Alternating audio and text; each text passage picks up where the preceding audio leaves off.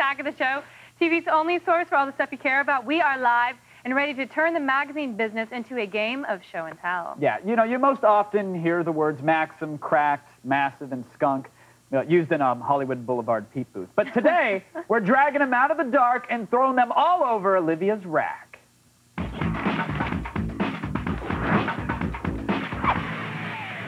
throwing them all over that thing. Here's the latest on newsstands now.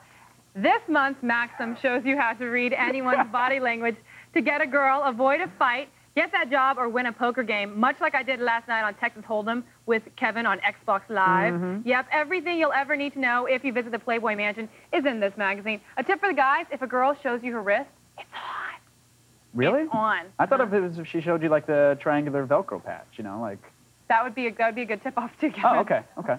Next is Cracked magazine. Besides the hilarious wine frat comic on page 18, Cracked offers their list of the 15 funniest people of 2006. We love us some John Hodgman, the Daily Show's resident expert, and even though he's number 15, he's got the biggest picture on the page. Some other big names on the list: Andy Samberg at number 13, Sacha Baron Cohen at number 2, and Jack Black at number 1. Kevin's doing a little bit of a suck-in. A little bit. I'm winded. No, you know, they're funny guys for sure. I hope the Pick of Destiny doesn't suck. If that movie rocks, like I hope it does, then Jack Black totally deserves that. You just don't think Jack Black has really been living up? He's been coasting off of some really funny Tenacious D stuff. I think. I still think he's hilarious. You know, love to work with you. Why do I burn all my bridges? You burn all of your bridges. Really Let me just move on. Next is Massive Magazine, a magazine devoted entirely to massively multiplayer online games. Yes. It even has an advice column called Ask Dr. MMO Really. But I especially like the article on emotes. Emotes, Kevin, are actions you can make your MMO character do to express your feelings, like if you're happy or sad, or if you want to do like a wink. Right. Or you can do like hearts coming out of your eyes. You can do a smiley. I know what emotes are. If you don't know what it is, here is an actual quote from the article. If I kill a gnome, I'll often do a /sniff followed by a /lick. Right. That would work better if I was undead, because I could add a /cannibalize at the end. See what he did there? He is explaining how if you want to express your emotion, right, I know what they you can do with like smiley face things, and they're really funny. They're little things you can put in, and they do a lot of different things. I'll show you. You know what? I'll show you later. You look confused. They should add a /Lipton. And you just drop the old tea bag on the dead corpse. Just saying. That's why you're not allowed to talk sometimes. I told you I knew what they were, and you kept prodding. And finally... Tiger's going to buy it. And finally, Skunk Magazine, which keeps the casual weed fan entertained and informed at the same time. Yes, there are casual weed fans. This isn't for the guy that's scraping bong resin out at 3 in the morning praying to God Domino's is still open. There is plenty of growing tips for you farmers and reviews of high-tech tobacco vaporizers.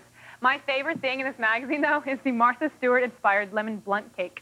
But, the blunt cake? Yeah, but we're pretty sure that most readers are getting as far as like mixing the ingredients and then just eating the batter. Can't blame them.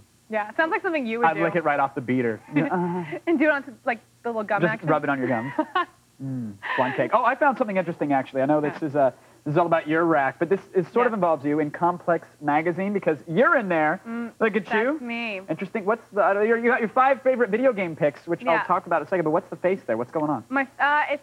It's just a photo shoot. It's sultry. It was in a warehouse, and it was sweaty, and there was wind, and I was looking over my shoulder. Wow. Isn't that fun? Top 5 game picks, was Uno on there? You know, Uno was not on there, but it will be from now on because we played Uno Xbox Live, and I kicked butt the very first. Dominated. Well Thank you. Thank you very much. We had the webcam. It was awesome. Everyone, that is my rack. Check out g4tv.com for a recap of this week's magazines, and you can find all of them on newsstands right now. Stay with us. There's lots more show ahead when Attack of the Show... You know, Olivia, they're of the earth. You know, I love the smell of a cigar. It reminds me of the time I hung out with my best friend, William Shatner. He was just here. Did you see him? Oh, yeah. Hey, everybody. Welcome back to a live Attack of the Show. We are ready to take the show south of the border. You know what I mean? I know exactly what you mean. I recently went to Mexico City to cover the electronic game show at the Mexican E3. Give me that. Just stop it. I tested out via Wii, I mocked the PlayStation 3, and I witnessed the WCG 2006 Pan American Games.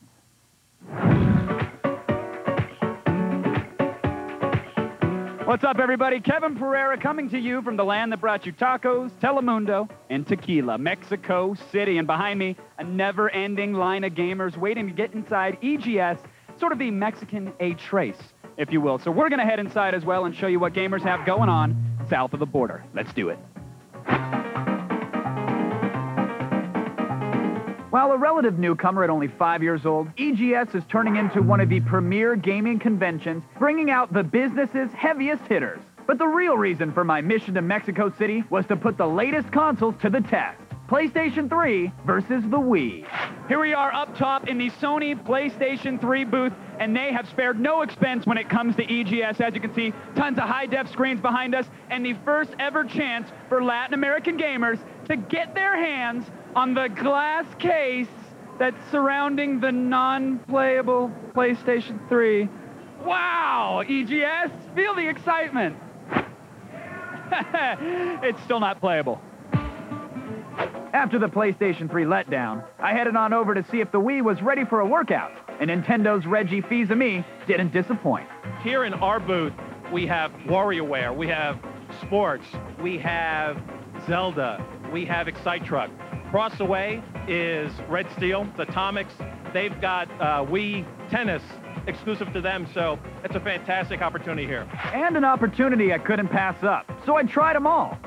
Driving, slashing, and shooting like a madman. Come on, no dodging, no dodging! But EGS is not just about showcasing the latest and greatest in the gaming industry.